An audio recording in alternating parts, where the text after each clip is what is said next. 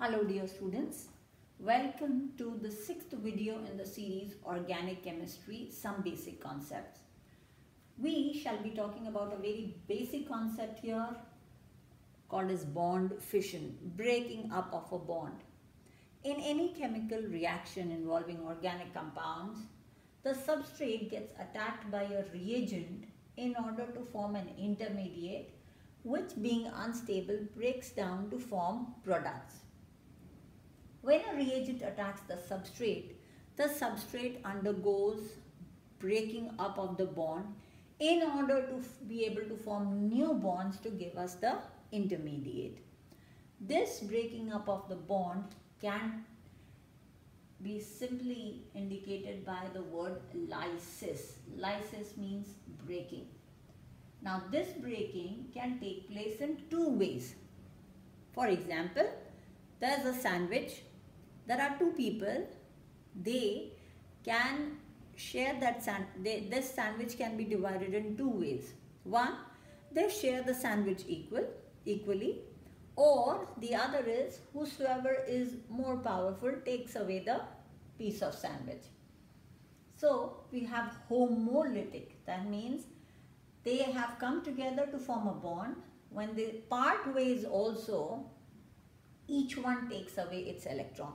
That is homolysis or homolytic fission. The bond breaking happens in such a way that each of the sharing atom or group takes away its electron. With the result, each one of them will have an unpaired electron denoted by a dot over here. If you notice over here, very carefully, we are talking about only one electron shifting towards each of the atoms. Hence, it's indicated by the half arrow, also called as the fish hook arrow, because we are talking about movement of only one electron from here to B and from here to A. Such type of intermediates are free radicals. The free radicals have unpaired electron, but they are neutral. This type of bond breaking usually happens when substances are exposed to heat, light, or there are specific reagents we call as initiators like peroxides. A very simple example of free radical is when chlorine molecule will break down to give us chloride free radicals when we are reacting methane with chlorine.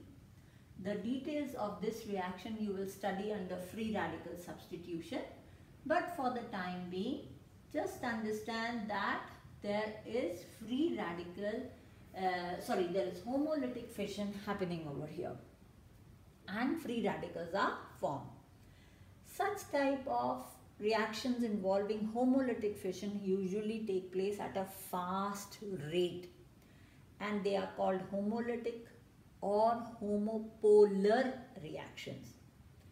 And it has been observed that mostly they will occur in vapor phase.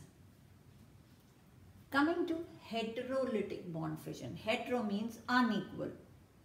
It's not equal. So you buy a sandwich between two people, but whosoever is stronger takes away the sandwich by force and the other one is left with none. So we've taken two possibilities over here. A and B have come together to form a bond. A being more powerful. Now in the language of chemistry, we use the word electronegative.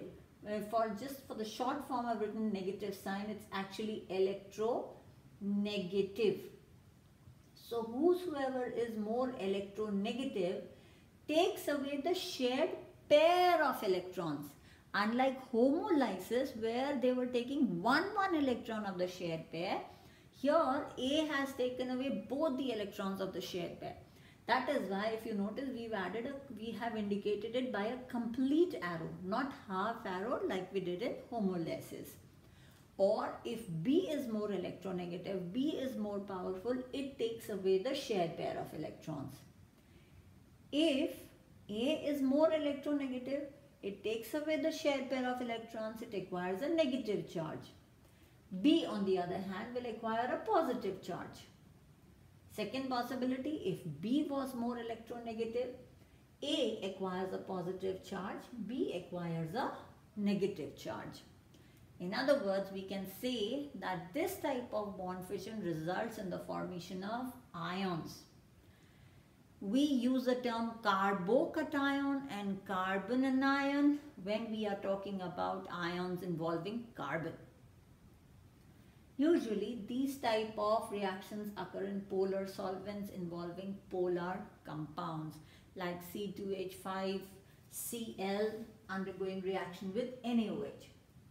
And they, obviously, when you have polar solvents, we are talking about solutions.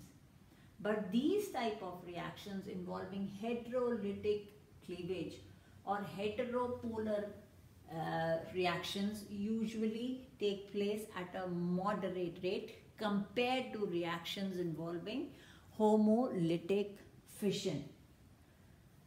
Hope this makes the concept a bit more clearer. This is a very simple concept.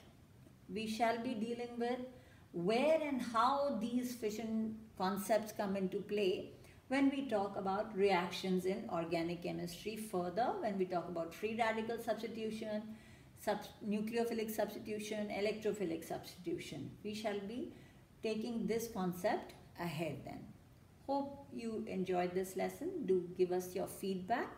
Thank you for watching.